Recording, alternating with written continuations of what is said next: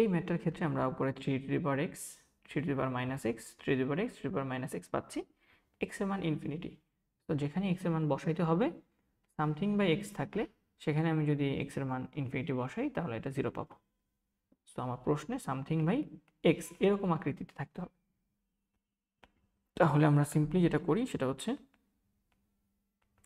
Limit x tends to যেহেতু infinity, এখানে 3 to the power এক্সটাকে common নিয়ে নিই, তাহলে এখানে থাকে 1 minus 1 by 3 to the power x square.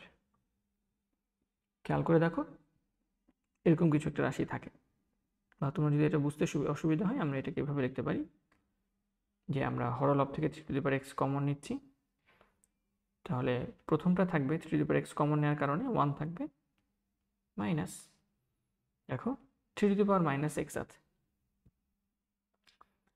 এটাকে কি আমরা এভাবে লিখতে পারি যে 3 to the power minus x divided by 3 to the power x, common নেওয়া মানে ভাগ করা।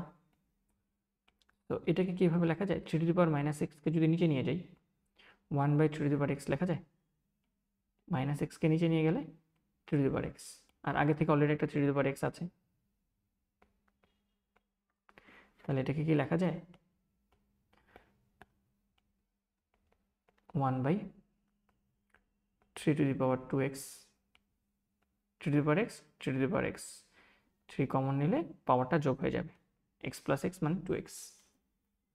তাহলে আমরা এই রাশিটাকে, হ্যাঁ, এগুলোকে ভাগ করলে যেটা হবে সেটা হচ্ছে এটা 1 by 3 to the power 2x, ঠিক সেভাবে নিচেও 1 plus 3 to the power 2x, এবং তখন এটা কাটাকাটি যাচ্ছে, খুব সিম্পল। তাহলে আমাদের থাকতেছে limit x tends to infinity, এটা হচ্ছে 1 মাইনাস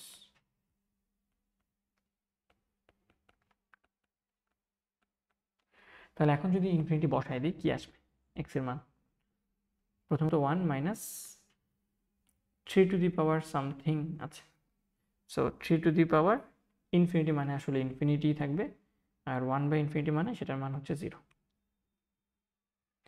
এক্স এর মান যেহেতু ইনফিনিটি তাহলে এখানে এক্স এর 3 টু দি 2 এটা হবে 3 টু দি পাওয়ার 2 ইনফিনিটি মানে হচ্ছে 3 টু দি পাওয়ার ইনফিনিটি মানে হচ্ছে ইনফিনিটি, আর যেহেতু পুরোটা নিচে রাশি আছে সো 1 বাই ইনফিনিটি মানে হচ্ছে 0।